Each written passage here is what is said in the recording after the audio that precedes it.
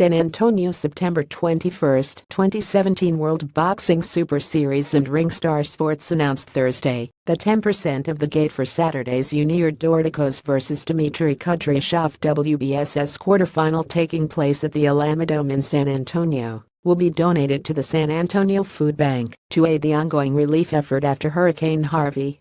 Every dollar donated creates 7 meals for those in need. Tickets for the live event, which is promoted by Ringstar Sports in association with World Boxing Super Series, are priced at $250, $125, $100, $50, and $30, and are on sale now. Tickets are available at Ticketmaster.com. San Antonio is a fantastic fight city, and now fans will have the chance to catch world-class boxing while also helping a great cause, said Richard Schaefer, chairman and CEO of Ringstar Sports. The relief efforts after Hurricane Harvey are ongoing, and World Boxing Super Series and Ringstar Sports are proud to be able to help wherever we can.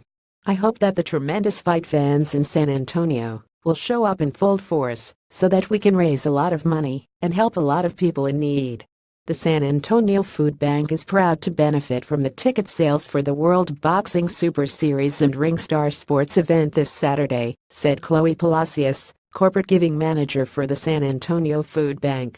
Every dollar raised will allow us to provide support to those affected by Hurricane Harvey.